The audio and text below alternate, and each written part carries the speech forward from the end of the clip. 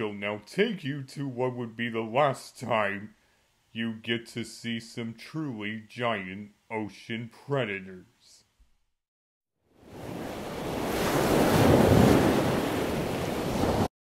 It is about 9 million years ago during the Late Miocene, in the waters of what is now Peru. The continuing cooling trend that started 25 million years earlier at the end of the Eocene that caused Antarctica to freeze over has led to currents bringing cool, nutrient-rich waters up north along the Pacific coast of South America. The water still remains fairly warm, however, especially near the shore, which will one day be north of the driest place on Earth, the Atacama.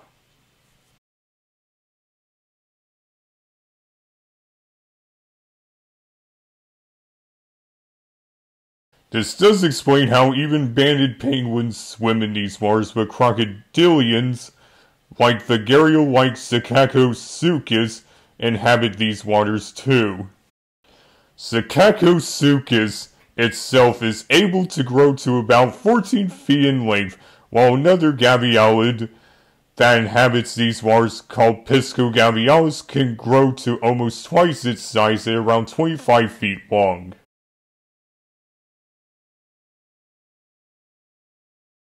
The cetaceans that inhabit these waters include the pontoporidae called Brachydelphis.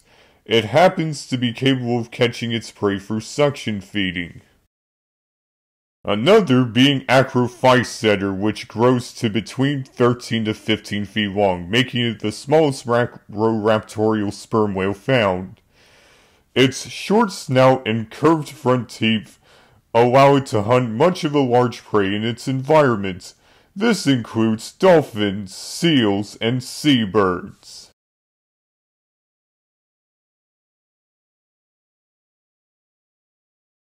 Further out into open waters where even bigger predators lurk still, which include none other than the biggest and most famous prehistoric shark, as well as possibly one of the biggest predators of all, Megalodon. The Megalodon could usually grow to a length of between 50 to 60 feet, but it has been suggested it could be even bigger, at 80 feet. This allows it to rule the world's oceans except at the poles by being mostly found in the subtropics and tropics, as well as also being found in temperate water.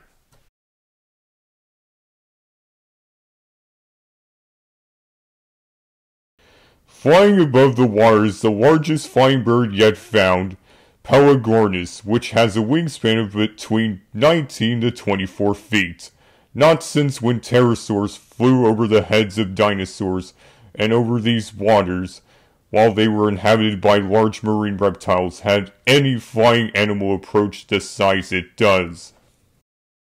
Hunts for fish in these waters alongside a pinniped called Piscophoca. There is also a small baleen whale that is a member of a group called Cetophoridae called Piscobalaena. But however, they not only have to worry about Megalodon, there is another super predator that shares these waters that is just as deadly. It is a macroraptorial sperm whale called Livyatan. It is usually able to grow to about 45 feet. Though still not as big as Megalodon, it could still get to be at least 57 feet in length. Unlike modern sperm whales that only have teeth and their lower jaw that they use for sucking up giant squid, Livyatan possesses them in both jaws, which it uses to bite off large chunks of flesh from its prey.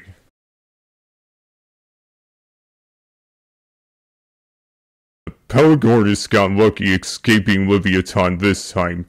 Even if near the coast, it has to worry about Piscogavialis. But thankfully, it mostly specializes in hunting small, swift-moving fish, rather than other large animals like Pelagornis.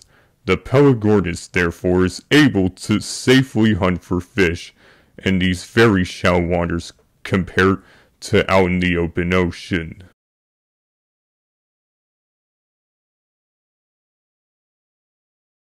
This pregnant Megalodon mother is heading up north to a nursery in what is now Panama, but even a predator as massive and as fierce as Megalodon when in labor, has to be wary of potential attackers, especially from these two young Livyatan who have now seized their chance to make an easy meal out of their usual competitor.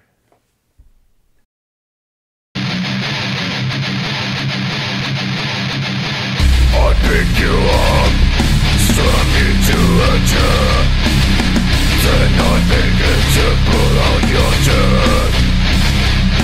Death of mutilation, the content out of your guts, dripping onto.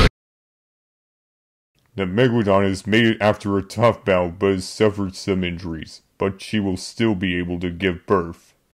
The Livyatan is now about to sneak up on a Piscobalaena.